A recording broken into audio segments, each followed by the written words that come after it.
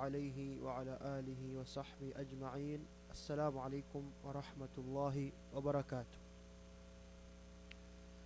This is the second part of the Mustalah Al Hadith class or series, the Science of Hadith series. Alhamdulillah, the first part was very good, and generally speaking, most of those who are with us, you did well. I know maybe some of you are still waiting to get your exam papers, but you did well. You did well. And those brothers and sisters who are not with us, the recordings are available on the site. If you go to the Abu Huraira website, abuhuraira.org, you will see the small icon which says live broadcast. Or on top where it says videos or something like that, multimedia. You click on the video archive. When you go there, you'll see so many icons. The one which says the Science of Hadith. You'll see all the lectures there. It is very, very important for you to understand this class, to go back to those videos. Very important, because it is all one class. Like we said before, it is all one class. There's some terminologies we'll be using here. Those who are with us, they'll get it right away to click, alhamdulillah. Those who are not, or those who haven't read the book, then you might find some trouble. You have a book now, alhamdulillah. You have the videos, they're there for free. It's just you putting your time. But I strongly advise you have to do that. So we carry on. We took a month break. Exactly a month, if I'm not wrong. 1 month. We stopped on March, what, 4th or 5th? 5th. March 5th we stopped, yes. Thursday, March 5th. 6th, 7th, 8th, yes.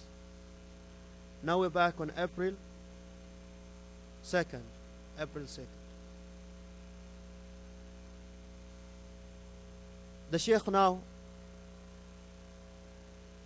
we finished the terminology. That is one thing I have to tell. The terminology of the different types of hadith. The hadith themselves, we categorize them, different types of transmission, different types of how they were narrated, who the narrations they go to. We finished all of that. Now, this course or this class now, it is mainly about the books of hadith. These books, which is very, very important for a Muslim, and very shameful for one who does not know, to be honest, that our religion, which we are proud of, alhamdulillah, Allah guided us to Islam, the right religion. Where do you get your religion? What are the sources of this religion? See, that's the difference between the truth and falsehood. Falsehood, whatever the priest decides today, whatever the priest comes and says, I had a dream, and God the Father or God the Son, he said this and that, then the flock, they follow. Islam, you cannot have that, because it's the truth. The truth has sources, unchanged, unadulterated sources, complete, perfect. The Quran and the Sunnah of the Prophet sallallahu alaihi wasallam. The Quran, all of us know it. Everyone has a copy of the Quran in his house or her house, maybe with translation. But the Sunnah, most Muslims are heedless of the Sunnah. Some, they don't even know any book of the Sunnah. Some, they know the basic. They say, okay, there's Bukhari and Muslim. But Bukhari and Muslim, they only have maybe 20% or 25% of all the ahadith. That's the reality.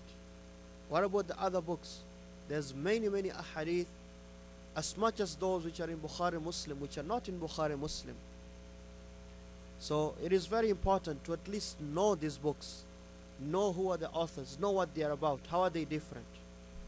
And inshallah, I just had the idea of maybe after finishing this, we go to the other fields of knowledge. What are the main books of tafsir? What are the main books of fiqh in the different madhabs? What are the main books of the Hanafis or the Hanbalis or the Shafi'is? What are the main books of seerah? What are the main books?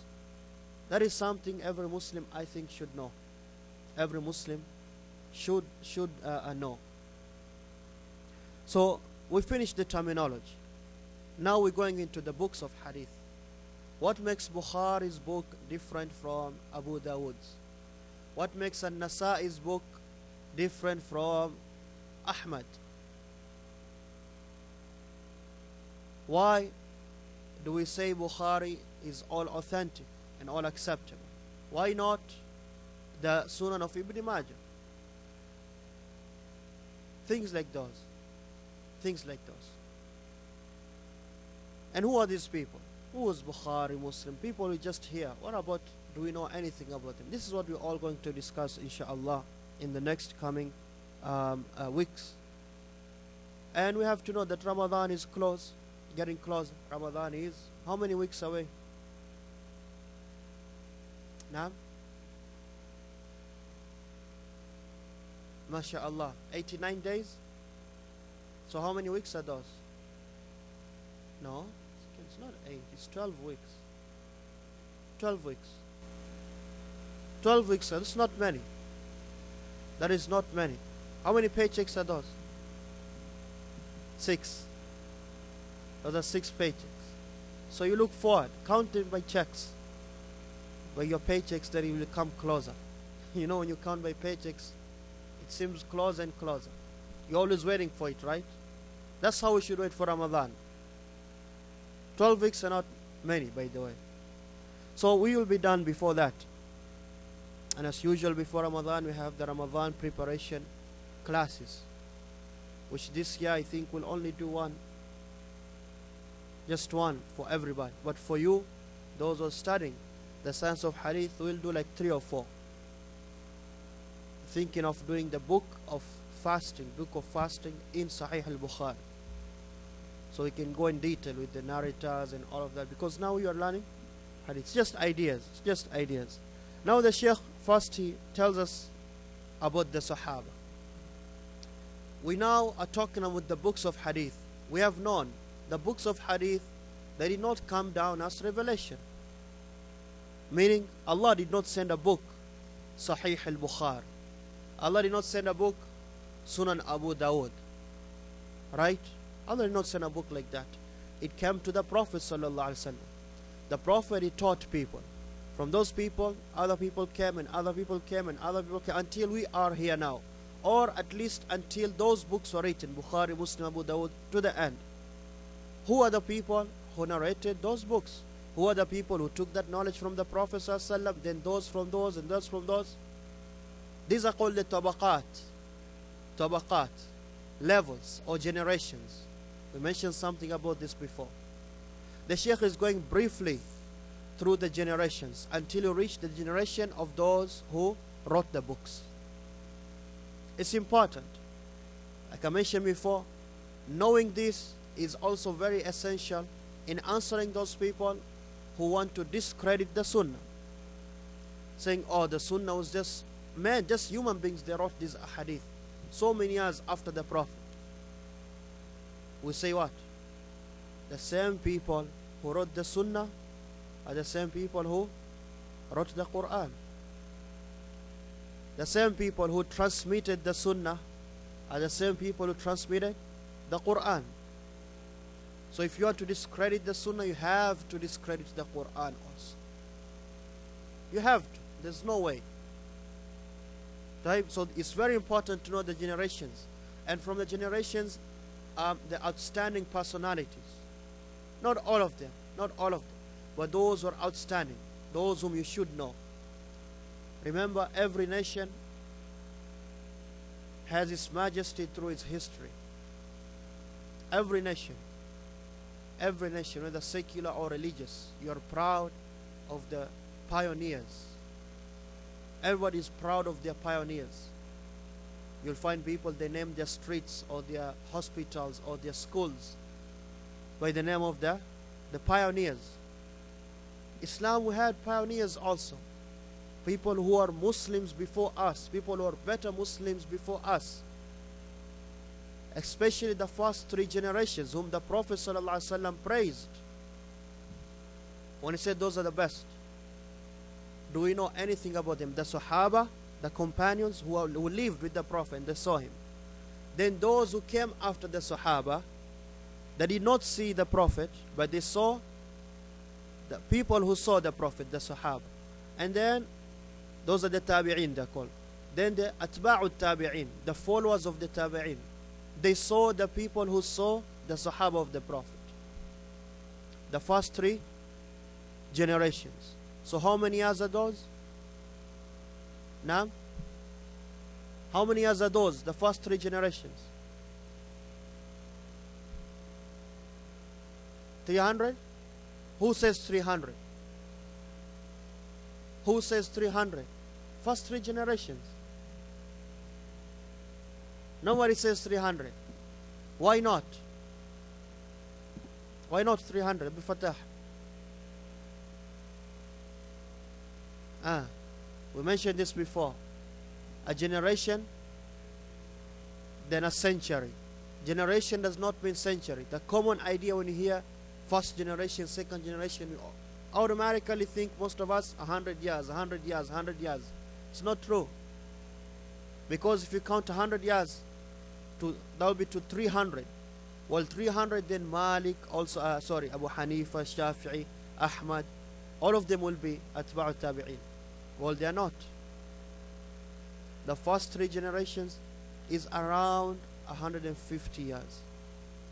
Around 150. And we say a good example is, look at yourself. When did your grandfather die, Muhammad? Before you were born, exactly. When? In the 60s. Then your father was born, and then you are still alive, alhamdulillah. When was he born, approximately?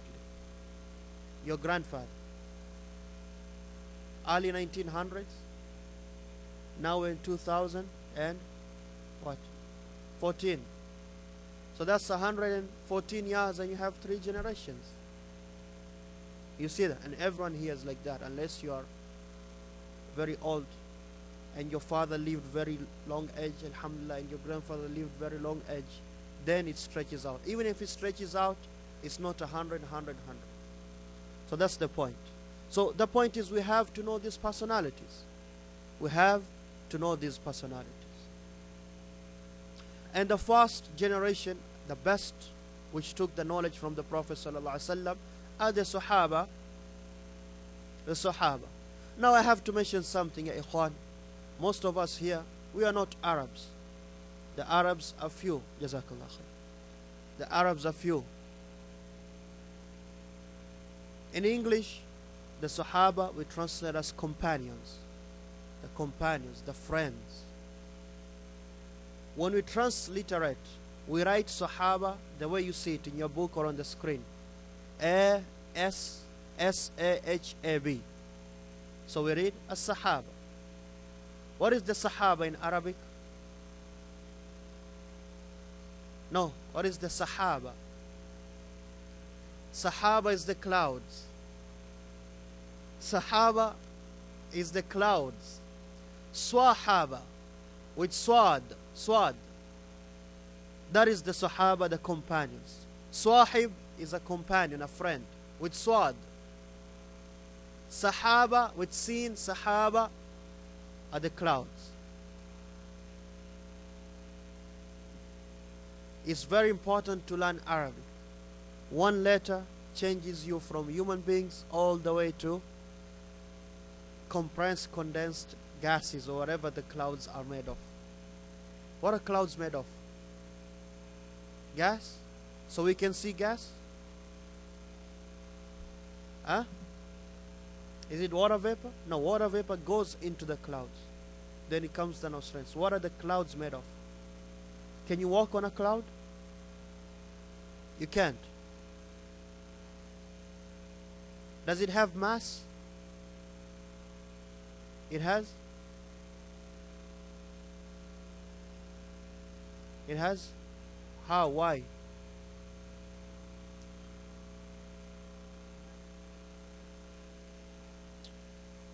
Okay, leave the physics, guys, please. Leave it to the experts. I'm not an expert. What I always wondered, especially when I'm flying on a plane, I always wonder, subhanAllah, look at the clouds. Because when you look from above, just like pieces of, I don't know, pieces of things which are just lying there and they're under you. But when the plane goes into the clouds, there's turbulence. Of course they have mass, you know. But at the same time, can you hold a cloud? I always wondered that. Maybe we should go sometime and try to hold a cloud. Bring it back to Abu Hurairah. I brought clouds from the sky of Toronto. Can you do that? Has anyone tried that? I don't think you can. You can't. You can? You can't touch it.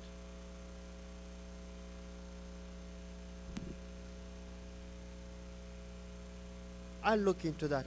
I'll go to Google, inshallah. Anyway, the Sahaba, Sahaba, those are the companions. Okay? One is Sahib, companion, Sahaba, companions. He says, the definition of a Sahaba. Remember, every hadith has two parts, right or wrong.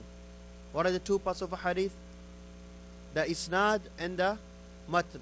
The chain of people narrating the hadith and then the text of hadith. So you have to learn about the different people who narrated the hadith, the different generations. And the most top of them is the Sahaba, because they took from the Prophet. Who is a Sahabi? How does someone qualify to be called a Sahaba? He says, this is an individual who met the Messenger of Allah sallallahu alaihi wasallam, or saw him and believed in him and his message and then died upon that belief. It is someone who saw the Prophet sallallahu alaihi wasallam. That is number one, first condition. He saw the Prophet sallallahu alaihi wasallam. Second, he believed in the Prophet and the message of the Prophet, meaning he believed in Islam. And three, this person, after seeing the Prophet, and he is a Muslim, and then he died upon Islam, meaning he did not change his religion. This person, he is called, or he is now one of the companions of the Prophet sallallahu alaihi wasallam. He saw the Prophet, he believed in the Prophet, and he died as a Muslim. Three conditions. First condition is what? He saw the Prophet sallallahu alaihi wasallam. So me and you, do we fulfill that first condition? No, we didn't see the Prophet. Second condition is what? We believe in the Prophet. Do we believe? Yes. And we died upon Islam. We ask Allah to make us die upon Islam. Even if we do that, are we called Sahabis? No, because we never saw the Prophet. So we are out. And Bukhari is out, and Ahmad, Abu Hanifa, Malik, they're all out. Only the generation which saw him. So even someone who existed in Canada when the Prophet ﷺ was in Medina or Mecca, and the message reached him somehow, and he believed, he became a Muslim, but he never saw the Prophet, even though he lives in the same time as the Prophet. Is he a Sahabi? No. Very important. Because he never saw the Prophet. Okay, second condition, he believed in him. So let's say someone saw the Prophet but never believed in him. Like Abu Lahab, Abu Jahl, all those kuffar. They saw the Prophet, they knew him, but they never believed in him. In fact, they used to fight him. Are they Sahabis? No. Third condition, and then died upon Islam. So someone saw the Prophet and he was a Muslim, but then waliyadhan billah, he changed his religion and died upon a religion other than Islam. This person is just a Sahabi? No. You understand? So this is very important. What about someone who saw the Prophet but did not believe in him? He did not believe in the Prophet. Yeah, he did not believe in the Prophet sallallahu alaihi wasallam. Then the Prophet died sallallahu alaihi wasallam. Then after the Prophet died, this man now entered into Islam. And then this man, alhamdulillah, he died upon Islam. Is he a Sahabi? He saw the Prophet. Maybe he heard the Prophet ﷺ saying something, but he was a mushrik. He was not Muslim. and did not believe until the Prophet ﷺ passed away. When the Prophet passed away, he believed. And he died upon Islam. Is this person a Sahabi? If he narrates hadith, do you accept the hadith to be direct from the Sahaba, from the Prophet ﷺ? Who says yes? You say yes. You say yes. Why yes? Huh?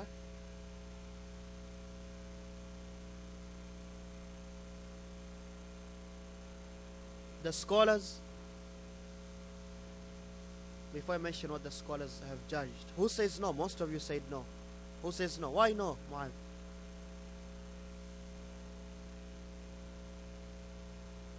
So he wasn't Muslim at that time when he heard that hadith. So maybe he made it up. Maybe he heard it in a wrong way. Right? That's possible. Okay, the scholars have said the hadith which he is going to narrate after he has become Muslim, after he took his shahada, we accept them, because now he is a Muslim. While the things he said when he was still a mushrik, things he said about the Prophet, you don't accept them, because you don't accept the riwayah of a kafir. You understand? What about this other case? Someone who saw the Prophet ﷺ and believed in him. Then he changed his religion. He says, I don't want Islam anymore. And he became Christian, Jew, Sikh, Hindu, whatever he became. And then he came back to Islam after the Prophet ﷺ had died. And he died upon Islam. Do we accept his hadith? After he came back to Islam, do we accept his hadith? This guy left the religion. Huh? Yes, he died upon Islam. When he left the religion, he did not give any hadith. He was fighting Islam, in fact. Then he came back to be a good Muslim, and he died upon Islam. Now when he came back to be a good Muslim, he used to give hadith of the Prophet, because he met the Prophet. Do you accept those hadith? Is he called a Sahabi? Huh? No? Yes, he is a Sahaba, because he saw the Prophet. These are the conditions, listen. Someone who saw the Prophet, believed in him, and then this person died upon Islam at the end. Whatever he did in between is between him and Allah. He is a Sahabi. Like the Bedouin who comes from the desert. There's so many hadith like that, right? جاء رجل من أعرابي. Someone from the desert, he came to the Prophet ﷺ only one time, and he said to the Prophet, Ya Rasulullah, tell me what's going to take me to Jannah. And the Prophet ﷺ tells him, you believe in Allah, that is the only true God deserves to be worshipped, and you pray your salahs, and you give your zakah, and you go for hajj if you can in first Ramadan. And then this man, he goes away, says, Wallahi, I will not increase on that. That is enough. And the Prophet ﷺ said, if you do that, he's going to Jannah. Then he leaves. This man, he never meets the Prophet ﷺ anymore again. He goes back to his desert, and he dies upon Islam. Is he a Sahabi? He saw the Prophet only for 5 minutes. Is he a Sahaba? Of course, he fulfills the conditions. That is another point. The scholars, they say, whoever saw the Prophet ﷺ, even for one moment, he just saw him, he is a Sahabi. And of course, he believed in him and died upon Islam.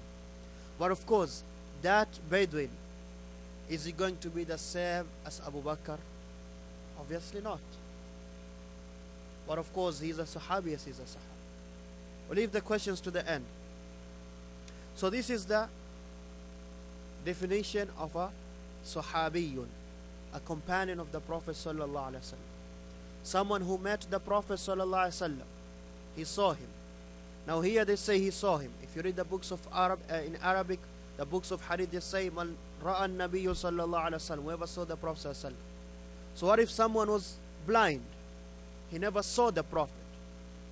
He never saw the Prophet. But he believed in him and he died upon Islam. Is he a Sahabi? Of course he's a Sahabi. It doesn't mean literally have to see by the eyes. Anyone who met the Prophet sallallahu alaihi wasallam. What if someone was deaf? He saw the Prophet ﷺ, but he cannot hear anything. He believed in him, but some of the Sahabas, they gave him the hadith by writing. And when this person narrates hadith, do we say this hadith is authentic from the Prophet? Yes, he's a Sahabi. It doesn't mean literally see. Whoever met the Prophet ﷺ, believed in him and died upon Islam. And died upon Islam. The Sheikh, he says that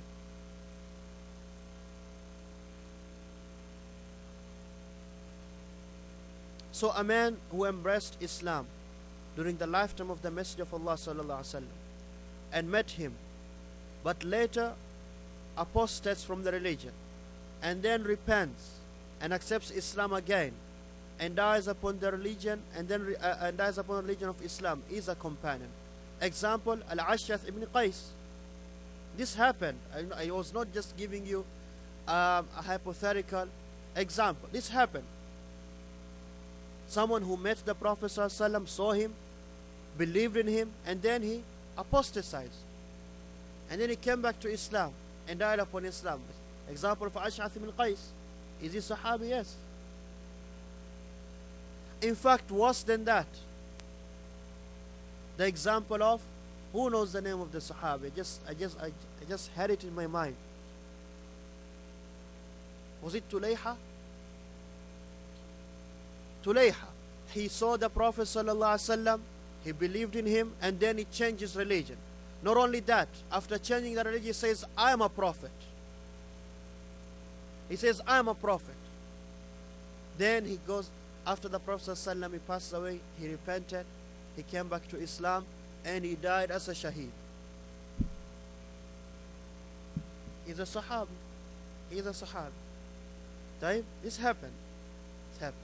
So the Sheikh says, as long as he saw the Prophet ﷺ, accepted Islam, and finally died upon Islam, he's a Sahabi. However, a person who embraced Islam during the lifetime of the Prophet of Allah ﷺ, but did not meet him, he did not meet the Prophet, such an individual is not considered a companion. Example, An-Najashi, the king of Abyssinia, the king of Ethiopia. When the Muslims migrated, the first migration to Habasha, to Abyssinia, Ethiopia. An-Najashi believed, but he used to hide his iman, but he believed. But he never met the Prophet ﷺ, but he believed. He is considered a Sahabi? No, because he never saw the Prophet ﷺ. He never met him. Even that was during the same time. He says, likewise, a person who embraces Islam and met the Messenger of Allah ﷺ, but later apostated and then died upon that other religion, he is not called a Sahabi. Someone who saw the Prophet ﷺ, then changes his religion after having been a Muslim, and then died upon that other religion, this person is not called a Sahabi. And I don't think there's any example of that. I don't think there's any example of that, except of the Munafiqun and the other people. There are people like that who apostatize. Actually, there are examples, but particular names, we don't know of particular names. I don't know. But there are people who apostatize after having had belief. After belief, they change their religion. There are people like that. When the Prophet ﷺ was taken for the night journey, Isra al-Mi'raj, up to the 7th heaven, when he came back, other people, they could not believe that. They changed their religion. This happened. This happened. So these people, they are not called Sahabis, because they died upon other religion other than Islam. He says, example, Abdullah ibn Khalaf, Rabi'a ibn Umayyah, who apostated during the reign of Umar ibn Khattab and died upon his disbelief. Actually, we have examples. So the Sheikh says that is the definition of the Sahaba, someone who saw the Prophet, believed in him, and died upon Islam. The numbers of the companions are too many to give an accurate figure of all of them, although it has been estimated that there were around 114,000. Those who fulfilled these conditions, those who saw the Prophet ﷺ, believed in him, and died upon Islam, They say 114. Others say 140,000. Okay? Around there. Nobody has exact numbers. Nobody has exact numbers. But most of them, especially those who narrated hadith of the Prophet, all of them we have their biographies. All of them we have their biographies. If you go to Siyar A'lam al-Nubala, and there's actually books which are specially written just for the Sahaba, biographies of the Sahaba. Books which are written just for the biographies of the Sahaba. Like which book? No. Books, when I say books, 20 volumes, 14 volumes. We have Al-Isaba fi Tamyiz al-Sahaba. Al-Isaba of Ibn Hajar. And other books. There's the book of Ibn Abdul Barr. There's special books. There's the book of Al-Baghawi. Special books just on the Sahaba. Just on the Sahaba.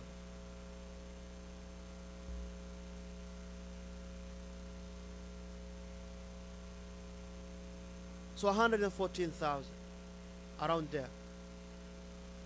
Now, what is the status of a companion in Islam? What is the status of the companion? He says, especially now we're talking about hadith.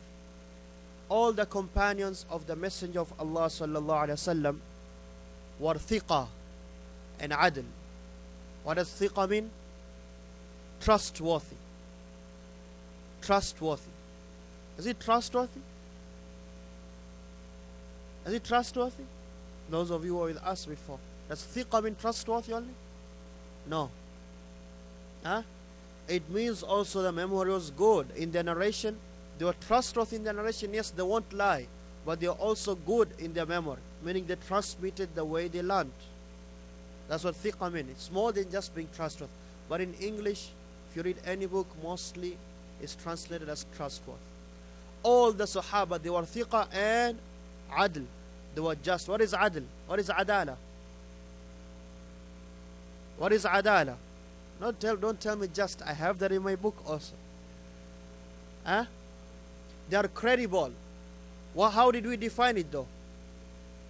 They are credible in their deen and their muru'ah, their manners. They are credible in their deen and their manners. And those are the conditions for a narration to be accepted from someone. He has to be trustworthy, reliable in his memory, and he has to be someone of good deen. So our belief, in fact, this is part of Aqidah, not just Hadith. That's why any book of Aqidah you read, this point has to be mentioned. Our belief as Ahlul Sunnah, all of the Sahaba, they are thiqatun udul. They are all reliable and just people. They will never lie on the Prophet sallallahu alaihi wasallam. So their hadith are all accepted. He says, the narration reported by any one of them, the narration reported by any one of them is accepted without question. Even if he is unknown. Even if he is unknown. Meaning, what does it mean if he is unknown? If someone from the Tabi'een, he says, one of the men of the Ansar, or one of the men of the Muhajirun, one of the men who from the Sahaba, his name is Abdullah ibn Fulan. He told me that the Prophet ﷺ said this and that. Even though maybe this is one of those Sahabis who are not so famous. Maybe it's not from the famous ones. We accept the hadith. We accept the hadith. Unlike everybody else who came after. Everybody else, we have to know when he was born, where he was born, who are his sheikhs, who narrated from him, was he trustworthy, how was his deen. The Sahaba, once he's a Sahaba, he has that already. He has that already. That is why we said when we gave the definition of Hadith Mursal. What is Hadith Mursal? Hadith Mursal is when a Tabi'i, someone who never saw the Prophet, he skips the Sahaba and says the Prophet ﷺ said this and that. We said that hadith is not accepted. because this person never saw the Prophet. He dropped the Sahaba. Right? What about the mursal of the Sahaba? Meaning, a Sahaba like Aisha says the Prophet ﷺ got married to Khadija when she was 40 years. Khadija and Aisha never met. Khadija radiallahu anha, maybe when she died, Aisha was not even born. This hadith of Aisha, is it accepted? Yes, because Aisha definitely is narrating from one of the Sahaba who met Khadija, or she's narrating directly from the Prophet. So the Sahaba, their narrations are accepted. Even if we know they were not there, because they're all thiqatun udul. But anybody else below them, no. He says, thus, an unknown companion is not taken as a defect when establishing the authenticity of a hadith. The reasons for this principle are cited below. Why do we say this? Why do we say all the Sahaba are thiqa and udul, trustworthy and reliable and just, accepted? Because Allah says in the Quran, you have evidences from the Quran and evidences from the Sunnah. Allah says, وَالسَّابِقُونَ الْأَوَّلُونَ مِنَ الْمُهَاجِرِينَ وَالْأَنصَارِ وَالَّذِينَ اتَّبَعُوهُمْ بِإِحْسَانٍ رَضِيَ اللَّهُ عَنْهُمْ وَرَضُوا عَنْهُ. And the foremost to embrace Islam from the Muhajirun and the Ansar, and those who follow them after them, Allah is pleased with them and they are with Him. Allah will not be pleased with people whom He knows they're going to lie on His Prophet. Impossible. And Allah will not choose them to be the companions and then they come to lie. Impossible. Allah chose those people because He knew then these people, they will take the knowledge from the Prophet and spread it to the rest of the world. As you will see later on, some of them went to Basra, some of them went to Baghdad, some of them went to Iraq and other parts, some of them went to Khurasan, some of them went to Sham, some of them went to Africa. It is said some of them even went to India. There was no Pakistan, so don't ask me. It was all India. Okay, don't ask me. What about Bangladesh, Sheikh? There was no Bangladesh. It was all India. Don't ask me, what about Russia? There was no Russia. It was all Khurasan and Azerbaijan, whatever. Don't ask me, what about Lebanon? There was no Lebanon. It's all Sham. Don't ask me, what about Somalia? Hargeisa. There was no Somalia. It was all Africa, Habash. In fact, the scholars of Tariq, they say all of that Somalia and Sudan, the areas of Kenya, Ethiopia, was all called Habash. It was all one kingdom. So anyways, the Sahaba, they spread. They spread. Allah chose them. So they were not going to be people who were going to lie. And evidence is from the Sunnah. So we finish off for Salah. The Prophet ﷺ, he says, the best generation of my ummah is my generation. And then those who came after, and then those who came after. This is enough of a proof that they are trustworthy.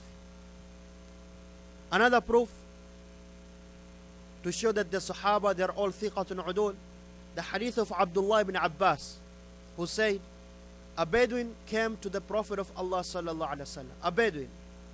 What was the name of this Bedouin? Nobody knows. But he was a Bedouin who saw the Prophet, believed in the Prophet. So he's a Sahabi. He came to the Prophet sallallahu alaihi wasallam when they were looking for the moon of Ramadan. And he said, Inni qad ra'aytu hilal. I saw the moon. I saw the crescent. I saw the new moon. The Prophet ﷺ asked him, because he does not know him. He says to him, Atashhadu an la ilaha illallah anna Muhammad Rasulullah. Do you testify that there is none who has the right to be worshipped except Allah, and that I am the messenger of Allah? Are you a Muslim really? He says, yes. The Prophet ﷺ then asked, do you testify that Muhammad is the messenger of Allah? He says, yes.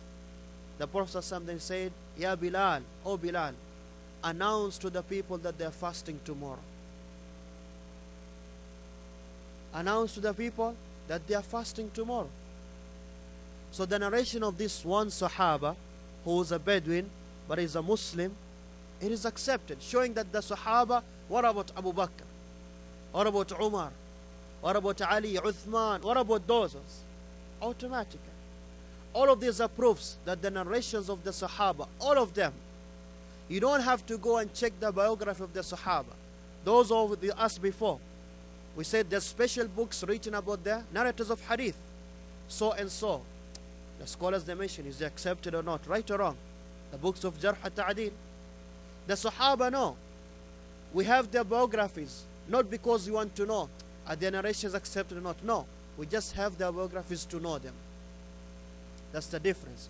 All of the narrations are accepted. All of them. All of them. The Sahaba are the best. And if you are to give more and more proofs, there's enough. We'll give a whole lecture. And I gave a khutbah or 2 khutbahs. If you go to the Abu Huraira website, you'll find those khutbahs. The status of the companions of the Prophet ﷺ. So this is their status. This is the status. So the Sheikh says, the following points can be obtained from the above hadith.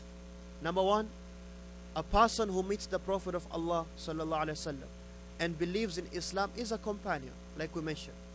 He meets the Prophet and he believes in Islam. He is a companion.